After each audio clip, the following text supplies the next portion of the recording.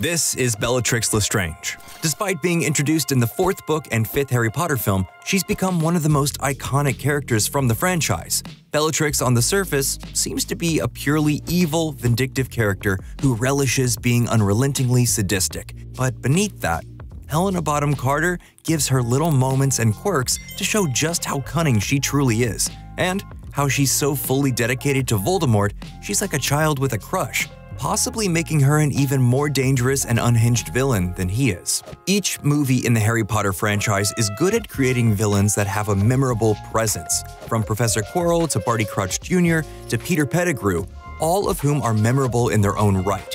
Then, along comes the 5th film, and we see the roster of villains expand greatly as Voldemort starts reuniting his old army of Death Eaters. The new member who stands above the rest is Bellatrix, who is introduced to us as Sirius's deranged cousin. Her first appearance gives you everything you need to know about her. That dirty, disgusting prison cell she's in and her licking her dark mark tattoo. She's clearly both wildly obsessed with one thing as well as unbound by common conventions. After being broken out of Azkaban prison, Bonham Carter sends chills into the audience with her maniacal laugh,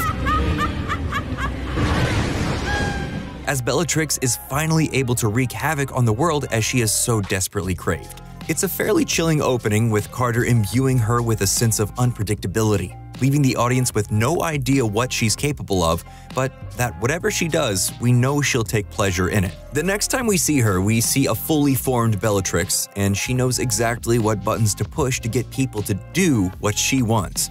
She can read people better than almost anyone in the Harry Potter film series, which makes her manipulation that much more terrifying. The scene starts with Lucius trying to convince Harry to give him what he needs, but Harry bites right back at him with his own threats. You do anything to us, I'll break it. One of the first things Bellatrix does is laugh at Harry trying to bargain and ask how Neville's mentally handicapped parents are doing, taunting them like a child picking a fight on a schoolyard. How's Mum and Dad? Better now they're about to be avenged. We hear and see her laughing throughout the ensuing battle, culminating in her effortlessly killing Sirius Black. The smile she gets from killing the only family Harry, and to an extension her, had left is chilling. She relishes his anguish, but it's more than that. It's the way Carter starts laughing after that suggests she's doing it for Harry's attention, to get him to act irrationally.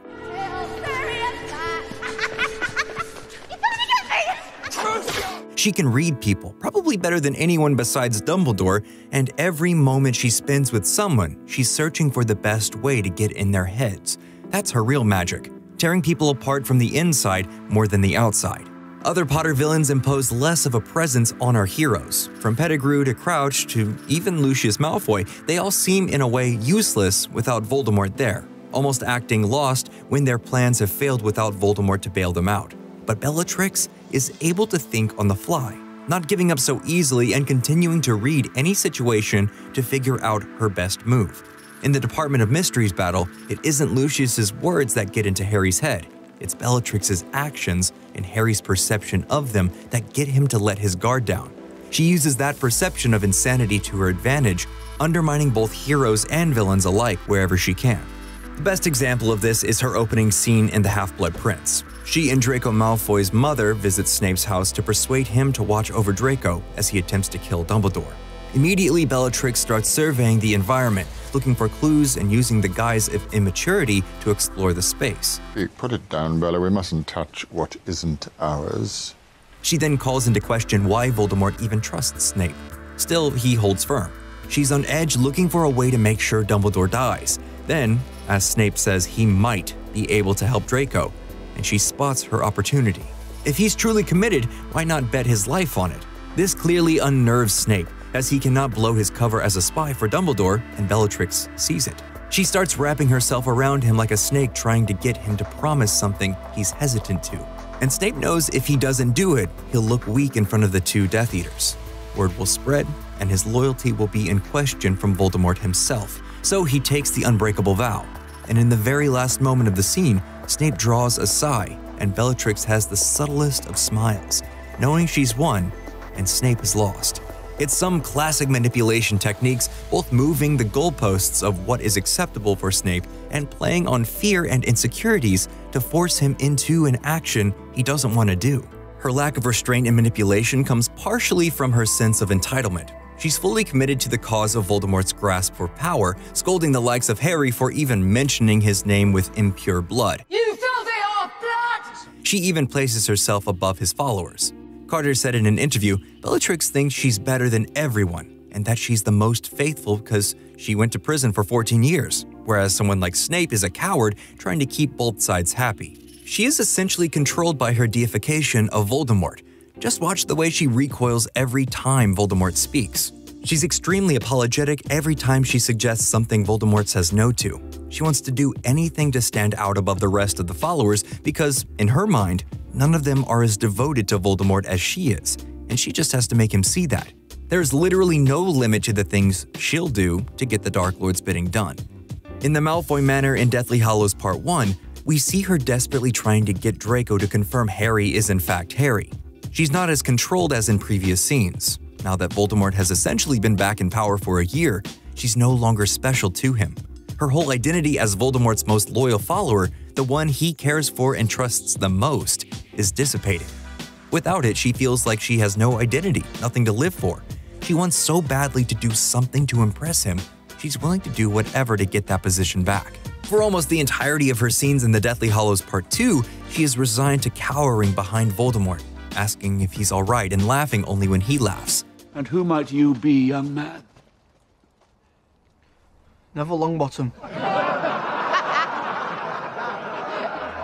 She's starstruck and heaps praise at everything he's doing, but he consistently keeps tossing her aside like she's nothing.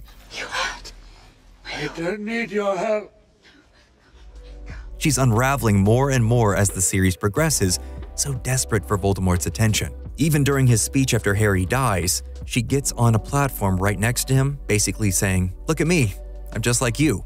She's dealing with so much rejection from the man she loves most, and deep down, she knows there is no way she can get him to love her the way she loves him, causing her to need to inflict pain and torture on as many others as she can. It's all she knows how to do, and she just has to hope for that sooner or later. Voldemort will notice and appreciate her for it. In her desperate bid for his attention, she eventually loses that which made her the most villainous, leading to her inevitable downfall. Bellatrix really is like a selfish, cruel child in a lot of ways, with the sole desire to impress a boy she likes, with little comprehension of the consequences of her actions. She's acutely aware of the vulnerabilities of everyone around her, yet is able to willfully untether herself from a moral code in order to get what she wants, and finds a perverse sense of enjoyment in the suffering of those she deems lesser. How dare you defy your masters! No matter what she does to them, it's justified by the desired outcome. Voldemort is everything she grew up idolizing, and that led her to never really growing out of a child's mindset. It's not as much that she doesn't understand her actions are wrong, it's that she doesn't care. She's very similar to someone like Homelander in The Boys, feeling completely vindicated from guilt as those she comes across are less than she is. They're just in her way. While she enjoys her actions, she feels they are not without purpose. There is a method to her madness, making her all the more unpredictable. And hey, thank you guys so much for watching. Let us know what you think of Bellatrix and if there's any other Harry Potter villains you think are just as terrifying or even more so.